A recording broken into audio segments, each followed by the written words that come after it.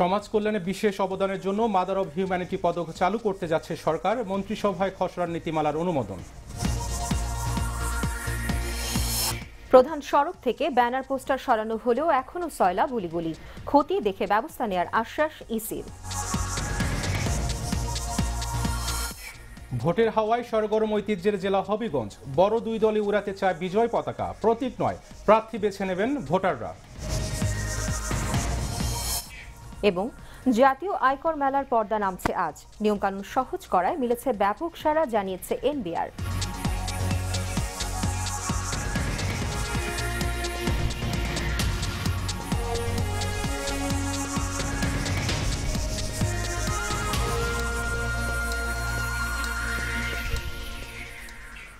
স্বাগত Asian prime নিউজের সাথে আছি আমরা দুজন, আমি ত্রিনা ফারহানা এবং একই সাথে আমি আহসান হাবিব। শুনছিলেন স্ট্যান্ডার্ড ব্যাংক লিমিটেড সংবাদ শিরোনাম, এবার পুরো খবরে।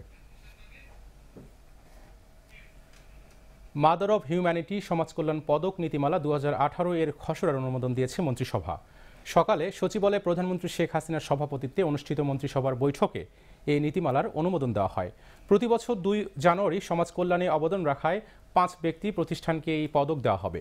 পরে সাংবাদিকদের বিস্তারিত জানান মন্ত্রিপরিষদ সচিব শফিউল আলম।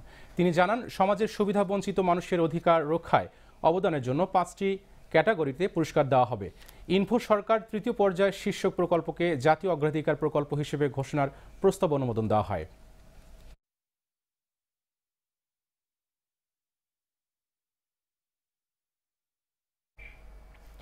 নির্বাচনী ব্যানার ফেস্টুন সরিয়ে ফেলার নির্দেশ দেওয়া হলেও তা এখনও পুরোপুরি কার্যকর হয়নি। রাজধানী সহ দেশের প্রধান সড়কগুলো থেকে ব্যানার পোস্টার সরানো হলেও এখনও অলিগলিতে কিছু প্রচার সামগ্রী রয়ে গেছে। বিষয়টি খতিয়ে দেখে কঠোর ব্যবস্থার হুঁশিয়ারি দিয়েছেন রিটার্নিং কর্মকর্তারা। প্রতিনিধিদের সহায়তায় আরও জানাচ্ছেন শফিকুজ্জামান রুবেল। দ্বিতীয় দফায় সময় বাড়িয়ে রোববার রাত 12টার মধ্যে নির্বাচনী ব্যানার ফেস্টুন সরিয়ে ফেলার নির্দেশ দেয় নির্বাচন কমিশন, কিন্তু তা এখনও পুরোপুরি কার্যকর হয়নি। রাজধানী সহ বিভাগীয় শহরের প্রধান প্রধান সড়ক থেকে নির্বাচনের প্রচার সামগ্রী সরিয়ে ফেলা হলেও অলিগলিতে এখনও শোভা পাচ্ছে ব্যানার পোস্টার। এগুলো সরাতে সিটি কর্পোরেশনের সাথে কাজ করছে রাজনৈতিক দলের নেতাকর্মীরা। আমি অথবা আমার সমর্থক, আমার কর্মীরা আমাদের 10 বছরের যে অর্জন, সেই অর্জনগুলি নিয়ে বিভিন্ন জায়গায় লিফলেট, পোস্টার এগুলি দিয়ে প্রচার প্রপাগান্ডা করেছে। অবশ্যই আচরণবিধি, নির্বাচন কমিশনের যে নির্দেশনা, সেই নির্দেশনা মেনে চলব। বিষয়টি আমলে নিয়ে ব্যবস্থা নেওয়ার কথা জানিয়েছে নির্বাচন কমিশন। এরপরেও যদি কেউ করে সেটা আরপিও তথা নির্বাচনী আচরণবিধি লঙ্ঘন। এই ক্ষেত্রে নির্বাচন কমিশন প্রয়োজনীয় ব্যবস্থা নেবে। আমাদের দায়িত্বটি আমরা পালন করব। তফসিল অনুযায়ী 10 ডিসেম্বরের প্রতীক বরাদ্দের মাধ্যমে প্রচারণায় নামতে পারবেন প্রার্থীরা। আর আগামী 30 ডিসেম্বর অনুষ্ঠিত হবে সংসদ নির্বাচনের vote. Shafiquzzaman Rubel, Asian television. জাতীয় সংসদ নির্বাচনে প্রার্থীদের হলফনামায় তথ্য যাচাই করবে দুর্নীতি দমন কমিশন দুদক।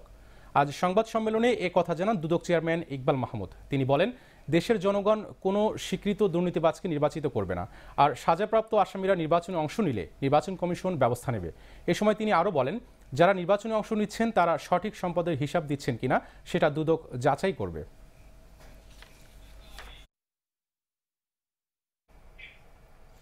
দুর্নীতিমুক্ত উন্নয়নের পরিকল্পনা থাকবে বিএনপির এবারের নির্বাচনী ইশতেহারে, এমনটা জানিয়েছেন দলটির স্থায়ী কমিটির সদস্য আমির খসরু মাহমুদ চৌধুরী। সকালে গুলশানে বিএনপির চেয়ারপারসনের কার্যালয়ে সাংবাদিকদের কথা জানান তিনি। যে তার চিকিৎসা, তার পড়াশোনা, তার শিক্ষা এবং তার জীবনযাত্রার মান, তার শিক্ষার মান, শরীরের মান, তারপরে সবচেয়ে বড় কথা হচ্ছে বাংলাদেশে আজকে 4 কোটির অধিক মানুষ তার চাকরি বাকরি নাই, কর্মসংস্থান সৃষ্টি হয়নি। এবং কর্মসংস্থান সর্বাগ্রে আমাদের মাথায় আছে যে দুর্নীতিমুক্ত উন্নয়নের মাধ্যমে প্রত্যেকটি বাংলাদেশের মানুষের যে তাদের যে আয়করের যে টাকাটা আছে, এটা সঠিক বিনিয়োগের মাধ্যমে, কোনো দুর্নীতিমুক্তভাবে এটা সঠিক বিনিয়োগের মাধ্যমে একটি উন্নয়ন প্রক্রিয়া হবে। বিএনপি চেয়ারপারসন খালেদা জিয়া চাইলে তাকে বঙ্গবন্ধু শেখ মুজিব মেডিকেল বিশ্ববিদ্যালয়ে উন্নত চিকিৎসা দেওয়ার নির্দেশ দিয়েছেন হাইকোর্ট। একই সঙ্গে খালেদা জিয়ার চিকিৎসার জন্য যথাযথ পদক্ষেপ গ্রহণ করতে কারা কর্তৃপক্ষকে নির্দেশ দেওয়া হয়েছে। আজ বিচারপতি শেখ হাসান আরিফ ও বিচারপতি রাজিকাল জলিলের সমন্বয়ে গঠিত হাইকোর্ট বেঞ্চ এ আদেশ দেন। এদিকে জিয়া অরফানেজ ট্রাস্ট দুর্নীতি মামলায় খালেদা জিয়াকে হাইকোর্টের দেওয়া 10 বছরের সাজা স্থগিত ও জামিন চেয়ে আপিল করেছেন তার আইনজীবীরা।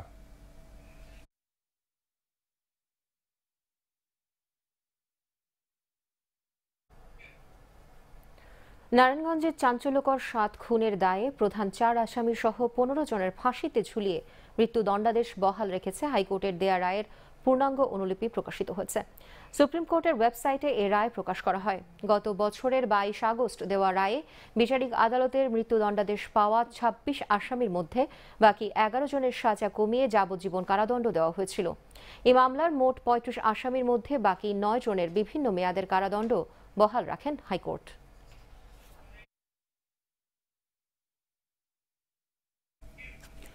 এবার একাদশ জাতীয় সংসদ নির্বাচন সামনে রেখে আমাদের নিয়মিত আয়োজন ভোটের বাজনা।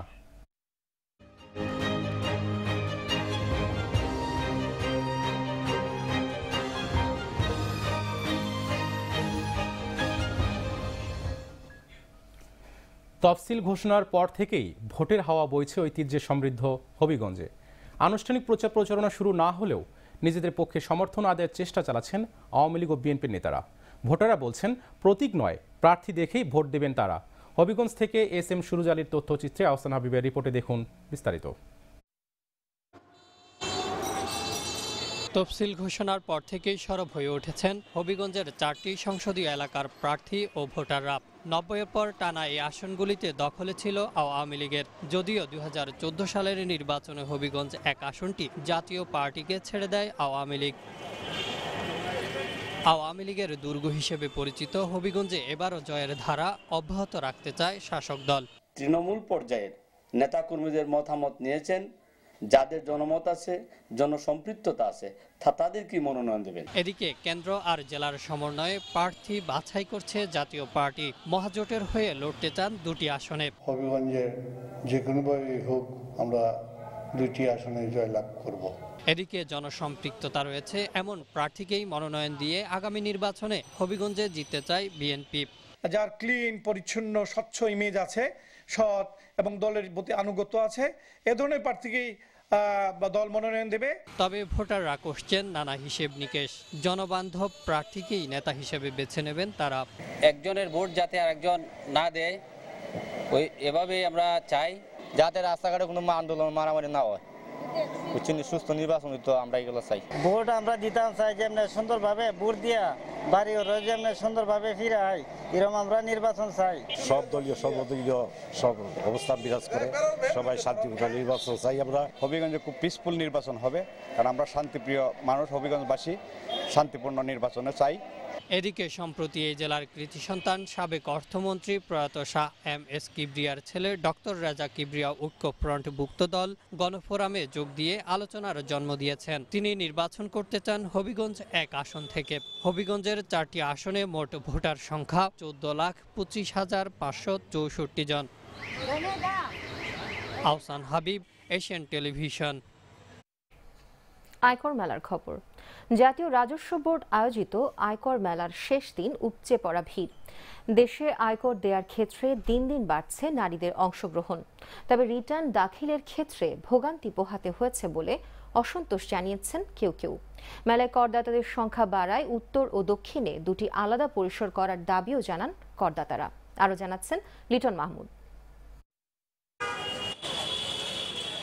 7 দিনব্যাপী জাতীয় আয়কর মেলা শেষ হচ্ছে আজ। শেষ দিনে রিটার্ন জমা নিতে ব্যস্ত সময় পার করছেন এনবিআর কর্মকর্তারা।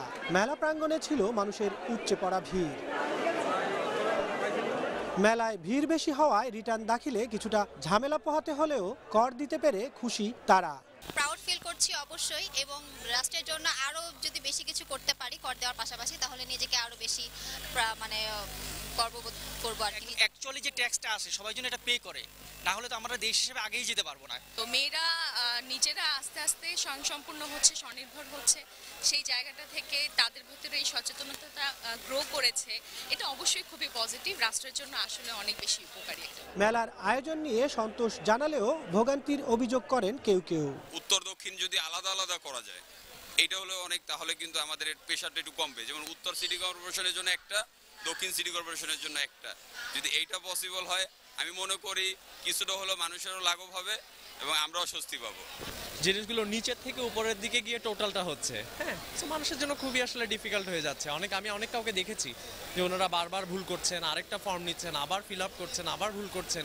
তো আমার মনে হয় কি ফর্মটা একটু ইজিয়ার হলে সবার জন্য সুবিধা হতো। আর এবার আয়কর মেলায় মানুষের অংশগ্রহণ বাড়ায় আয়োজন নিয়ে সন্তুষ্ট উদ্যোক্তারা। আজকে মেলার দিন শেষ হলেও আমাদের 30 তারিখ পর্যন্ত রিটার্ন দেওয়ার যে শেষ দিন, এবং পরবর্তী এবং 2 দিন শুক্রবার পড়েছে ওটা শেষ দিন, শনিবার রবিবার পর্যন্ত আমরা রিটার্ন নেব। এবং রিটার্ন নেওয়ার সময় এই মেলার আমেজ পুরোটাই আমাদের জোনগুলোতে থাকবে, সার্কেলগুলোতে থাকবে। শেষ দিনে করদাতারা যতক্ষণ থাকবেন ততক্ষণ আয়কর মেলার কার্যক্রম চলবে বলেও জানান আয়োজকরা। Liton Mahmud, Asian television, Dhaka. দর্শক, এই পর্যায়ে নিচ্ছি সেন্টি সিকিউরিটির সংবাদ বিরতি। ফিরে এসে আরো যা থাকছে। সাভারে 3 শ্রমিকের ঝুলন্ত মরদেহ উদ্ধার। অপরাধীদের অভয়ারণ্য শিল্পনগরী আশুলিয়া, জনমনে আতঙ্কের কালো মেঘ।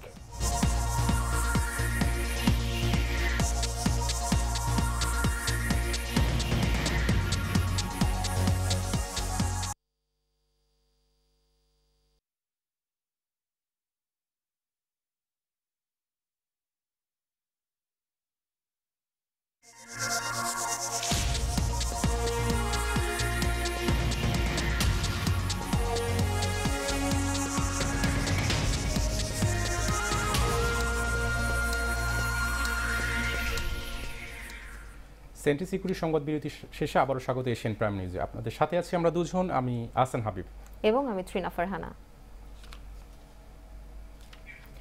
সাভারে এক নারী গার্মেন্টস শ্রমিক সহ 3 জনের লাশ উদ্ধার করেছে পুলিশ। ভোররাতে উপজেলার আজেন্সপাড়া, শাহিবাগ ও রাজফুলবাড়িয়ায় কুটিবাড়ি থেকে 3টি মরদেহ উদ্ধার করা হয়। পুলিশ জানায়, ভোররাত্রে হেমায়তপুরের আজেন্সপাড়া এলাকায় ভাড়া বাড়িতে ঘরের আড়ায় ঝুলন্ত অবস্থায় সজীব মিয়া নামে এক গার্মেন্টস শ্রমিকের লাশ দেখতে পান পরিবারের সদস্যরা। পরে পুলিশকে খবর দিলে লাশ উদ্ধার করে থানায় নিয়ে আসা হয়। অন্যদিকে ভোররাত্রে শাহিবাগ এলাকায় ভাড়া বাড়ি থেকে জানালার সঙ্গে ঝুলন্ত অবস্থায় উদ্ধার করা হয় স্থানীয় একটি পোশাক কারখানার শ্রমিক সাথী আক্তারের লাশ। একই সময়ে রাজফুলবাড়িয়ার কুটিবাড়ি এলাকায় ভাড়া বাড়ি থেকে ঘরের ফ্যানের সঙ্গে ঝুলন্ত অবস্থায় আরও এক রাজমিস্ত্রির লাশ উদ্ধার করেছে পুলিশ। অপরাধীদের অভয়ারণ্য হয়ে উঠেছে কর্মব্যস্ত শিল্পনগরী আশুলিয়া। একের পর এক হত্যাকাণ্ডে আতঙ্ক বাড়ছে জনমনে। যদিও আইন শৃঙ্খলা বাহিনীর দাবি, অপরাধীদের গ্রেপ্তার ও অপরাধ দমনে তাদের আন্তরিকতার ঘাটতি নেই। আশুলিয়া প্রতিনিধি মনির মণ্ডলের রিপোর্ট জানাচ্ছেন রাশিদ আকন। 9 নভেম্বর পশ্চিম আকাশে সূর্য হেলে পড়ার পর আশুলিয়া থেকে মেয়েকে নিয়ে গ্রামের পথে রওনা হন বৃদ্ধ বাবা। কিন্তু কে জানতো তাদের পরিণতি হবে ভয়াবহ। চলন্ত বাসে মেয়েকে হত্যা করে ফেলে দেওয়া হয় মরাগাঙে। এ ঘটনার 2 দিন না পেরুতেই খুন হন গৃহকর্তা আবুল সরকার। আর পরদিন ভোরের আলো না ফুটতেই মেলে আরো 2 জনের মরদেহ। একের পর এক এমন ঘটনায় আতঙ্কের কালো মেঘ স্থানীয় জনমনে। স্থানীয়রা বলছেন, আশুলিয়া বাজার থেকে ল্যান্ডিং স্টেশন পর্যন্ত প্রায় 3 কিলোমিটার সড়কের দুপাশে রয়েছে ঝোপঝাড় ও জলাভূমি। এ কারণেই হয়তো বাইপাইল আব্দুল্লাহপুর সড়ক এখন অপরাধীদের অভয়ারণ্য। গুলি করে মাইরা ফলায়, বাইরে আতঙ্ক হয়ে যায়, ভয় পেয়ে গেছে।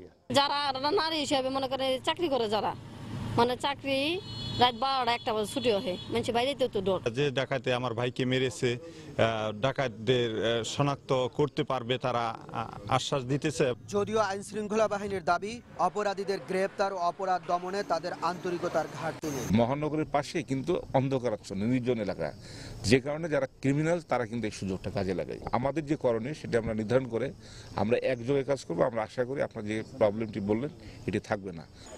গত 4 বছরে আশুলিয়া থানা এলাকায় খুন হয়েছেন 105 জন, আর ডাকাতি ও ছিনতাইয়ের ঘটনা ঘটেছে 34টি।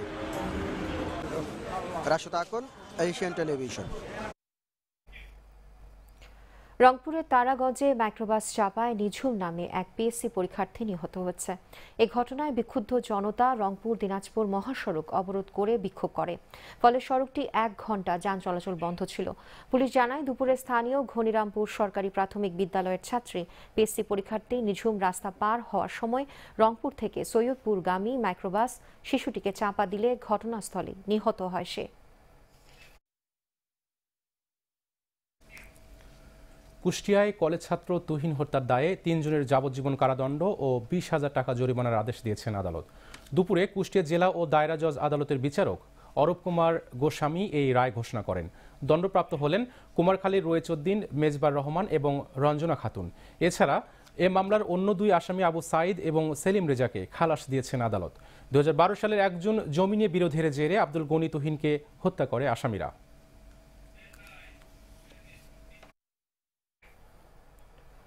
কুষ্টিয়ার ভেড়ামারায় দুদল ডাকাতের মধ্যে গোলাগুলিতে একজন নিহত হয়েছে। রাত 2টায় ভেড়ামারা প্রাকপুর সড়কের হাওখালী মাঠে এই ঘটনা ঘটে। পুলিশ জানায় ভেড়ামারা প্রাকপুর সড়কের হাওখালী মাঠে দুদল ডাকাতের মধ্যে গোলাগুলি হচ্ছে এমন সংবাদে ওই এলাকায় অভিযানে যায় তারা। পুলিশের উপস্থিতি টের পেয়ে পালিয়ে যায় ডাকাতের সদস্যরা। এ সময় ঘটনাস্থল থেকে গুলিবিদ্ধ এক ডাকাতকে উদ্ধার করে পুলিশ। পরে কুষ্টিয়া জেনারেল হাসপাতালে নিলে তাকে মৃত ঘোষণা করে চিকিৎসক। ঘটনাস্থল থেকে অস্ত্র, গুলি সহ 2টি ম্যাগাজিন উদ্ধার করা হয়েছে। এছাড়াও কক্সবাজারের মহেশখালীতে র্যাবের সঙ্গে বন্দুকযুদ্ধে জলদস্যু মানিক মিয়া নিহত হয়েছে। কুমিল্লার 14 গ্রামের শুভপুর ইউনিয়নে মাদক ব্যবসায়ীকে ধরিয়ে দেওয়ায় মিথ্যা মামলা দিয়ে হয়রানির অভিযোগ উঠেছে। গ্রামবাসী জানায় 14 গ্রাম উপজেলার শুভপুর ইউনিয়নে কালোদুই সরকারি প্রাথমিক বিদ্যালয়ে নৈশ প্রহরী আবুল কালাম দীর্ঘদিন ধরে মাদক ব্যবসার সাথে জড়িত। ইয়াবা ও গাঁজা সহ তাকে একাধিকবার পুলিশ গ্রেপ্তার করলেও বারবার ছাড়া পেয়ে যায়। সবশেষ শনিবার ইয়াবা সহ তাকে আটক করে পুলিশে সোপর্দ করেন স্থানীয়রা। এরপর থেকে স্থানীয়দের নামে মিথ্যা মামলা দিয়ে নানাভাবে হয়রানির অভিযোগ উঠেছে কালামের পরিবারের বিরুদ্ধে। নাটোরের সিংড়ায় র্যাবের অভিযানে 1400 বোতল ফেন্সিডিল সহ 2 মাদক ব্যবসায়ীকে গ্রেপ্তার করেছে র্যাব। রাতে উপজেলার বাবলু ফিলিং স্টেশনের কাছ থেকে আটক করা হয় তাদের। আটককৃতরা হলেন বাবলু ও তার সহযোগী সামাদ। র্যাব জানায় গোপন সংবাদের ভিত্তিতে রাতে উপজেলার বাবলু ফিলিং স্টেশনে অভিযান চালায় র্যাব। এ সময় একটি ট্রাকে তল্লাশি চালিয়ে 1400 বোতল ফেন্সিডিল জব্দ করা হয়। আটক করা হয় 2 জনকে।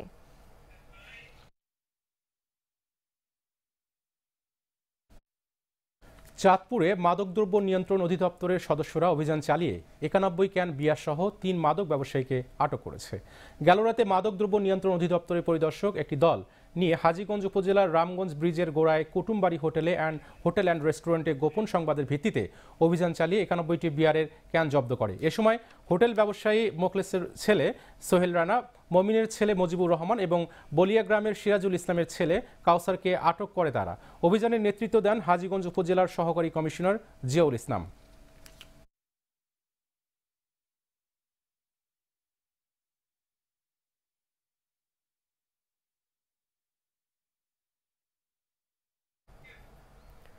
সাভারে আগুন লেগে 3টি শ্রমিক কলোনির অন্তত 50টি ঘর পুড়ে গেছে। বৈদ্যুতিক শর্ট সার্কিট থেকে আগুনের সূত্রপাত হতে পারে বলে জানিয়েছে ফায়ার সার্ভিস। ফায়ার সার্ভিস বলছে তদন্ত শেষে আগুন লাগার প্রকৃত কারণ সম্পর্কে বোঝা যাবে।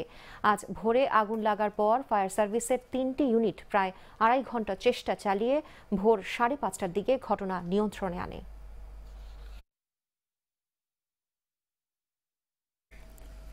জয়পুরহাট চিনি কলের নিজস্ব আখ চাষের খামারে আগুন ধরে পুড়ে গেছে প্রায় 2 বিঘা জমির আখ।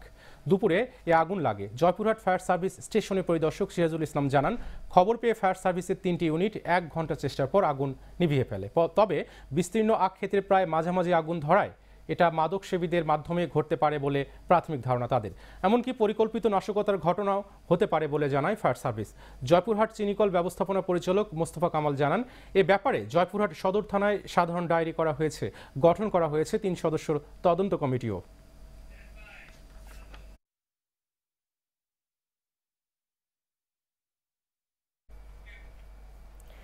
যশোরের বেনাপোলের পুটখালী সীমান্ত থেকে নাইজেরিয়ার নাগরিক সহ 2 হুন্ডি ব্যবসায়ী 15 নারী এবং শিশুকে আটক করেছে বিজিবি।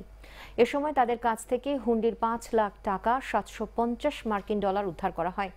21 বিজিবি ব্যাটালিয়নের অতিরিক্ত পরিচালক মেজর সোহেল আহমেদ জানান, সীমান্ত দিয়ে বিদেশি নাগরিক সহ বিপুল সংখ্যক নারী ও শিশু পাচার হয়ে বাংলাদেশে আসছে এমন গোপন সংবাদের ভিত্তিতে অভিযান চালায় তারা। আটক নাইজেরিয়ান নাগরিকের নাম ইকোচিকো সিডনি। আটককৃতদের বেনাপোল বন্দর থানায় সোপর্দ করা হয়েছে। চাঁপাইনবাবগঞ্জের শিবগঞ্জ উপজেলার তেলকুপি সীমান্তে অভিযান চালিয়ে 2টি পিস্তল, 4টি ম্যাগাজিন ও 14 রাউন্ড গুলি উদ্ধার করেছে বিজিবি। দুপুরে সংবাদ সম্মেলনে 59 বিজিবির অধিনায়ক লেফটেন্যান্ট কর্নেল এস.এম. সালাউদ্দিন জানান, গেল রাতে তেলকুপি বিওপির একটি পিলারের কাছ থেকে অস্ত্রগুলো উদ্ধার করা হয়। তবে এ ঘটনায় কাউকে আটক করতে পারেনি বিজিবি। মৌলভীবাজারের শ্রীমঙ্গলে 13.6 ডিগ্রি সেলসিয়াস তাপমাত্রা রেকর্ড করা হয়েছে বলে জানিয়েছে আবহাওয়া অফিস। শ্রীমঙ্গল আবহাওয়া পর্যবেক্ষণ কেন্দ্রের আবহাওয়াবিদ মোহাম্মদ মুজিবুর রহমান জানান, সকাল 9টায় শ্রীমঙ্গল আবহাওয়া পর্যবেক্ষণ কেন্দ্রে 13.6 ডিগ্রি সেলসিয়াস তাপমাত্রা রেকর্ড করা হয়েছে। এই মৌসুমে এ পর্যন্ত এটি সর্বনিম্ন তাপমাত্রা বলেও জানান তিনি। প্রসঙ্গত, মৌলভীবাজার জেলার শ্রীমঙ্গল শীতের নগরী হিসেবে পরিচিত।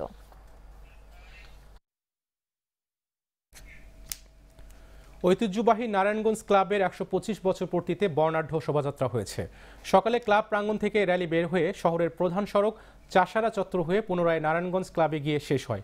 র্যালি শেষে ক্লাব প্রাঙ্গণে স্বাগত বক্তব্য রাখেন ক্লাবের প্রেসিডেন্ট তানভীর আহমেদ টিটু।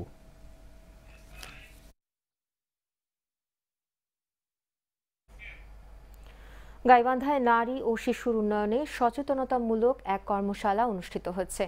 জেলা তথ্য অধিদপ্তরের আয়োজনে দুপুরে গোবিন্দগঞ্জ উপজেলা পরিষদ সভাকক্ষে প্রধান অতিথি হিসেবে এই কর্মশালার উদ্বোধন করেন উপজেলা নির্বাহী কর্মকর্তা রামকৃষ্ণ বর্মন। জেলা তথ্য অফিসার তৌফিকুল ইসলামের সভাপতিত্বে অন্যান্যের মধ্যে বক্তব্য রাখেন RMO ডাক্তার শাকওয়াত হোসেন, অতিরিক্ত কৃষি কর্মকর্তা সৈয়দ রেজাই মাহমুদ, ভারপ্রাপ্ত অধ্যক্ষ বশির আহমেদ সহ অন্যান্যরা।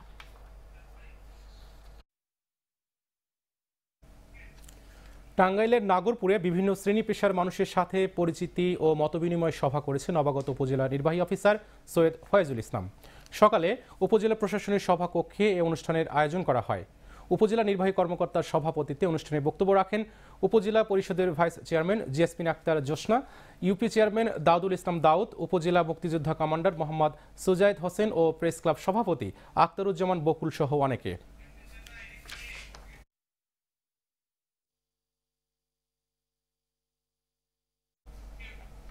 আবারও নিচ্ছি সেন্ট্রি সিকিউরিটির সংবাদ বিরতি। ফিরে এসে থাকছে প্রায় 40,000 টন চিনি উৎপাদনের লক্ষ্যমাত্রায় আখ মারাই শুরু নাটোরের 2 চিনি কলে। রয়েছে 117 কোটি টাকার লোকসানের বোঝা।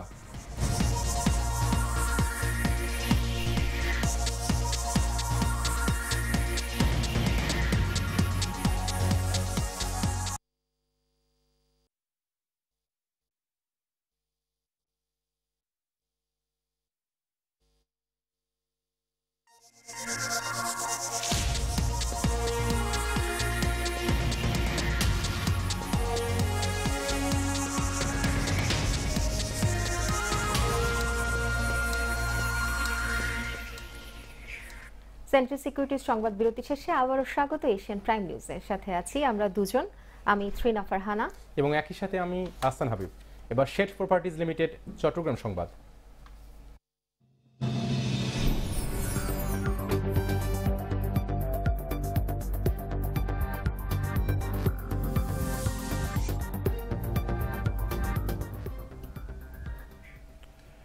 রিকশায় করে পরীক্ষা কেন্দ্রে যাওয়ার সময় টমটমের ধাক্কায় মারা গেছে সুমনা আক্তার নামে এক প্রাথমিক শিক্ষা সমাপনী পরীক্ষার্থী। আহত হয়েছে তার সঙ্গে থাকা আরেক পরীক্ষার্থী পিঙ্কি আক্তার। সকালে বন্দর থানাধীন বন্দর মার্কেট এলাকায় মর্মান্তিক এ দুর্ঘটনা ঘটে।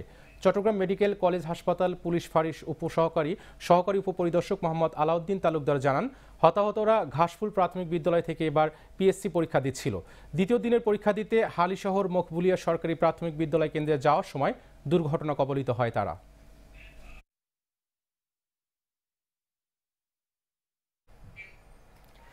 সারা দেশের মতো বাণিজ্যিক রাজধানী চট্টগ্রামেও সপ্তাহব্যাপী আয়কর মেলা শেষ হচ্ছে আজ।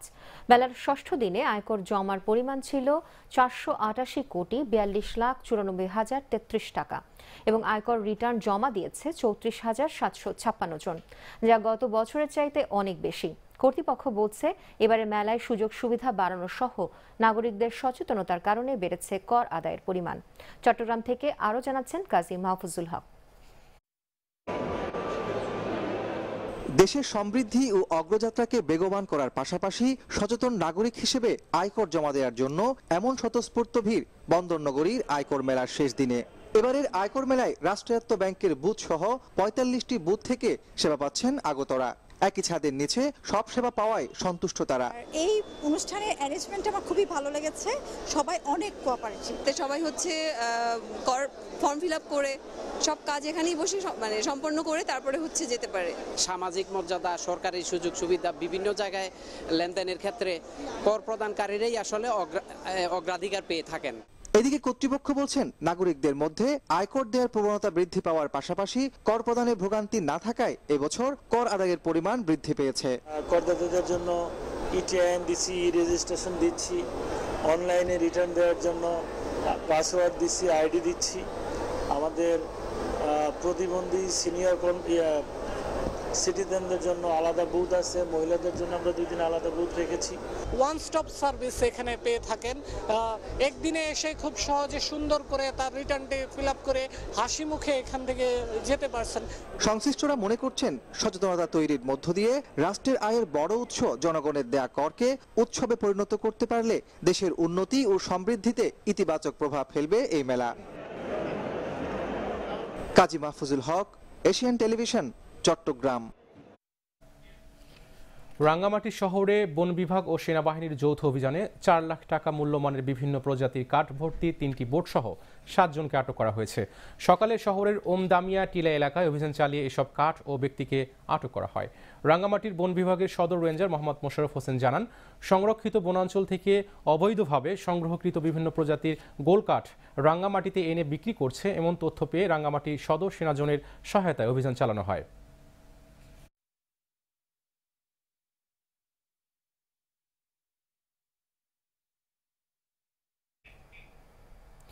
পবিত্র ঈদে মিলাদুন্নবী উপলক্ষে চট্টগ্রামের ৪৭তম জশনে জুস উদযাপন নিয়ে সংবাদ সম্মেলন করেছে আঞ্জুমানে রহমানিয়া আহমদিয়া সুন্নিয়া ট্রাস্ট।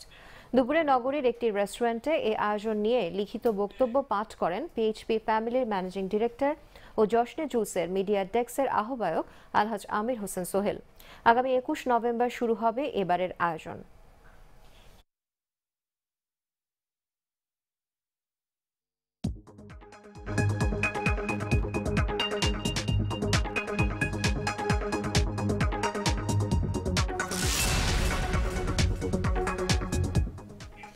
এবার ইসলামী ব্যাংক বাণিজ্য সংবাদ।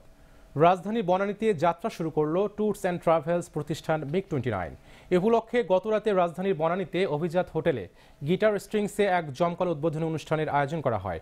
এ সময় উপস্থিত ছিলেন প্রতিষ্ঠানটির চেয়ারম্যান খন্দকার ফজলে রাব্বি, পরিচালক সাইকুল ইসলাম ফাহিম, চিত্রনায়ক নীরব, ইমন, অভিনেতা সিদ্দিক, চলচ্চিত্র প্রযোজক শাহিন কবির, দেবাশিস বিশ্বাস, জহির বাবু, নায়িকা তানহা, মৌমাছি, রানী সঞ্জানা মিতু সহ আরও অনেকে।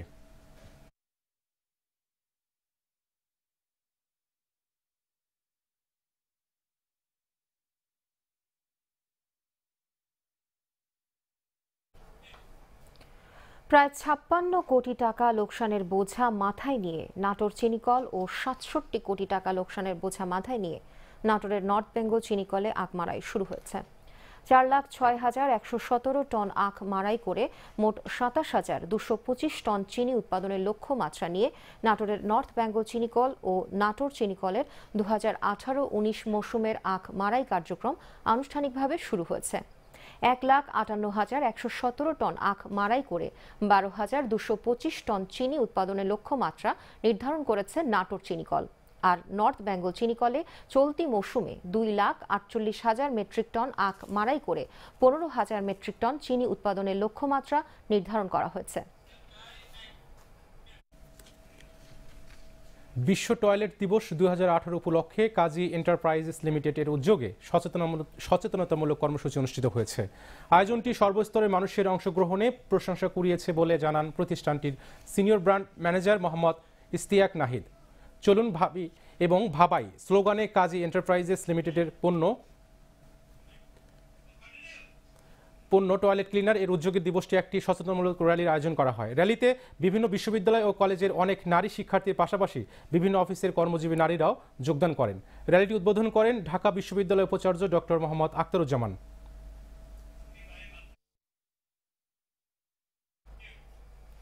এশিয়ান প্রাইম নিউজ শেষ করব নারী চা শ্রমিকদের স্বাস্থ্য ঝুঁকির খবর জানিয়ে।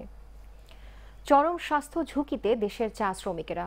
মৌলভীবাজারের বাগানে কাজ করা 15% নারী প্রাথমিকভাবে জরায়ুমুখে ক্যান্সারে আক্রান্ত, এমন ভয়াবহ তথ্য উঠে এসেছে এক গবেষণায়। মাহবুবুর রহমান রাসেলের পাঠানো তথ্য ছবিতে আরও জানাচ্ছেন আবু ওবায়দা টিপু। দুটি পাতা একটি কুড়িতেই চলে জীবন জীবিকা, তাই দিনভর হাড়ভাঙ্গা খাটুনি নারী চা শ্রমিকদের। যদিও শোষণ আর বঞ্চনার বৃত্ত থেকে মুক্তি মেলে না মৌলিক সুযোগ সুবিধাও। দেশে মোট চা বাগান 164টি, এতে প্রায় 9 লাখ জনগোষ্ঠীর অর্ধেক নারী শ্রমিক।